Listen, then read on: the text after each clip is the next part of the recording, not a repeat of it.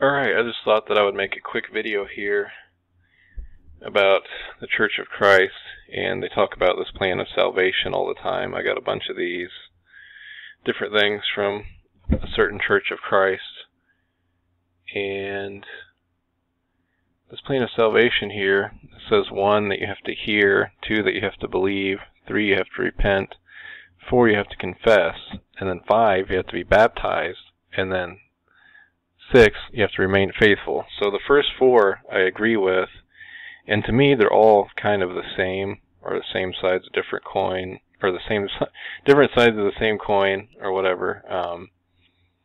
But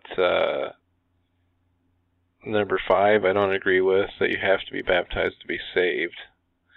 And number 6 I don't agree with, which is basically that you can lose your salvation, you have to remain faithful, or else you'll be cut out of it. So I wanted to look at these remain faithful passages.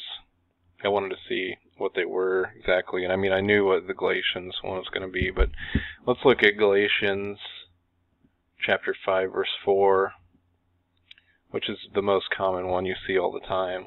It says, Christ is become of no effect unto you, whosoever of you are justified by the law, ye are fallen from grace.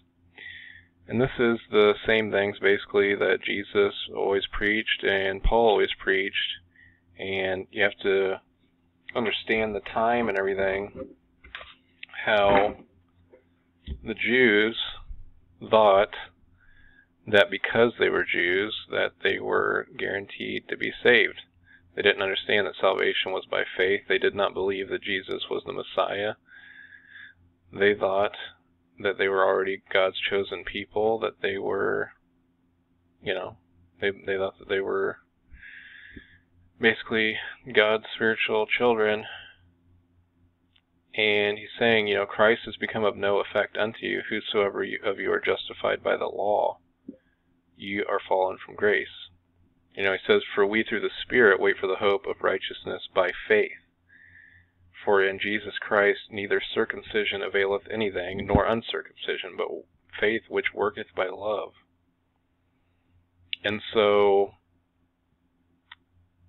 he's saying that, he mentions circumcision, or uncircumcision. So this is what he said over and over again, that, the true Jews are the Jews in spirit, and there's no difference between Jew or Gentile. The only difference is, the saved and the unsaved, and those who believe and those who don't. And so somehow these people were being persuaded that they needed to be circumcised, or, because let's go back to just go back to the very beginning of the chapter, where, stand fast, therefore, in the liberty wherewith Christ hath made us free, and be not entangled again with the yoke of bondage. Behold, I, Paul, say unto you, that if you be circumcised, Christ shall profit you nothing. For I testify again to every man that is circumcised, that he is a debtor to do the whole law. And so it is impossible for somebody to be saved by works. And Paul said that over and over again. And that's what these Jews did. They sought to be saved by the fact that they were born Jews, but also by their deeds. And so these people, or I guess Gentiles or whatever, they were being persuaded to be circumcised, and that, they needed to follow the Jewish way. And Paul said over and over again, and Jesus said that, salvation comes by faith. Not by works, not by being born a Jew. And it's impossible to satisfy the whole law, because everyone has sinned. And, only Jesus could do that, because he is the God-man. So it's not talking about losing salvation at all. And people will think, well, he's talking to people who are saved, and then he's saying that Christ has become of no effect to you because they wanted to be circumcised, or they wanted to be justified by the law. So they say that fallen from grace means lost salvation. That's not what it means. He's basically saying that, they're not understanding what it's all about, what God wants, and what they need to do to have faith in the Lord. And, either they didn't get it to begin with because they were being persuaded to do this. He's telling them this is not, the right thing to do. He's not saying that they're losing salvation, or that they were ever saved to begin with. But he's just straightening them out on what God wants.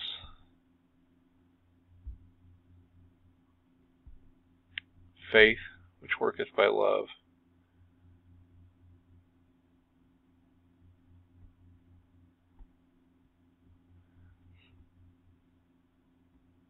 And so they were putting themselves under bondage, which they didn't need to do and they shouldn't have done. And so it's not whether they do these works or not, but it's whether you believe that these works are what are going to save you.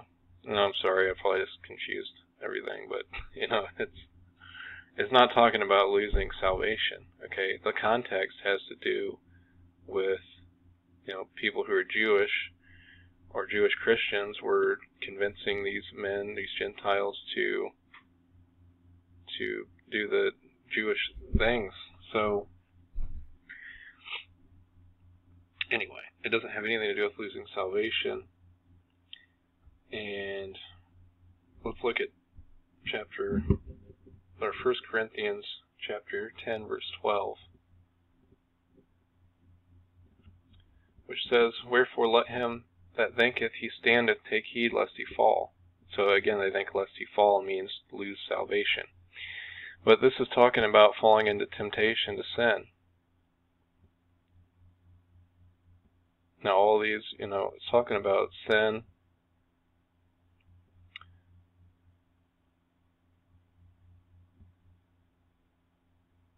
Now all these things happen unto them for ensamples, that are written for admonition, upon whom the ends of the world are come. And it says, "Wherefore let him that thinketh he standeth take heed lest he fall. There hath no temptation taken you, but such as common to man. But God is faithful, and will not suffer you to be tempted above what you are able, but will with the temptation also make a way to escape, that you be able to bear it. Wherefore, my dearly beloved, flee from idolatry." So this has nothing to do with falling out of your salvation. It has to do with falling into sin, which has plenty of consequences. Okay, just like King David, or plenty of examples in the Bible, Noah. Okay, so either you're saying that this verse teaches that sin can cause you to lose salvation. If that's what you believe this verse teaches, then you're basically saying that to be saved, you have to be sinlessly perfect. You're basically saying that there's no such thing as a Christian who commits sin, which is completely wrong. So that's the only ways that I can see it. If that's the way that you interpret that, that's the conclusion that it comes to. So you see there's obviously a problem there. So then you're believing sinless perfection. And so, there's different ways that people teach that salvation can be lost too. Some say, yeah, if you sin, they outright will teach sinless perfection. If you commit any sin or something, you lose your salvation. Or they say, like this says, remain faithful. They'll say, well, if you lose your faith in Christ or something, then you are going to lose your salvation. But I don't see how a Christian would lose their faith in Christ. But I mean, that's what this verse teaches. Take heed unless you fall into temptation, lest you fall into sin.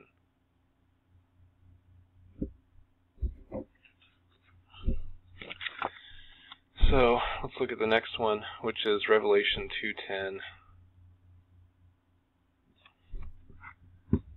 talked about this too, I think. Let's see what it says again.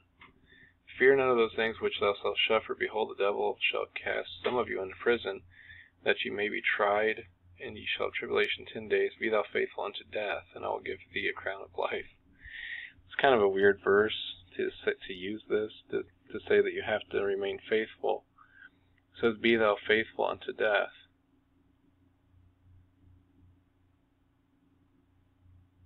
Well, obviously,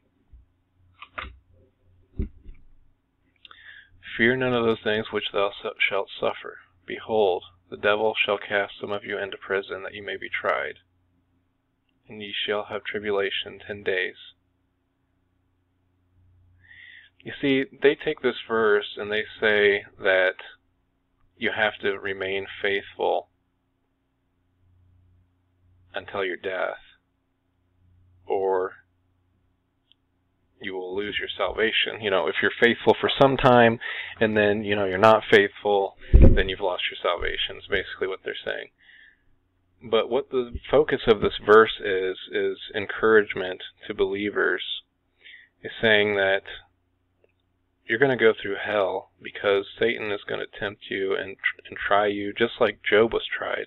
How, you know, his whole family was killed and everything else, basically, and he was stricken with disease. Job was tried and tormented and had to go through hell. But he remained faithful, and he got everything back, like, tenfold or whatever, you know, in the end. So the whole point of this is encouragement that you're going to be rewarded for all this hell that you're going to go through as a Christian. The point isn't that you're going to lose your salvation. So you see, you have to look at these verses and think, what's the context and what's the writer trying to get across here? So it's completely opposite of what they want you to believe. Okay? It's not like, when it says, be faithful unto death, it's like an admonition saying, you know, you will get the crown of life. Which means basically eternal life, which means basically, you know, in the end, we're victorious because Christ is victorious. Our reward is Christ. Our reward is heaven. Saying all this is going to be worth it. It's not saying, it's not, you know, I can't think of the words right now, but it's an admonition to keep going. It's not like a warning against not being faithful or something. Oh, God. Anyway, so those are those three verses. Foolishness, foolishness. It's called taking verses out of context to have them teach something they don't teach. So, that's going to be it. God bless.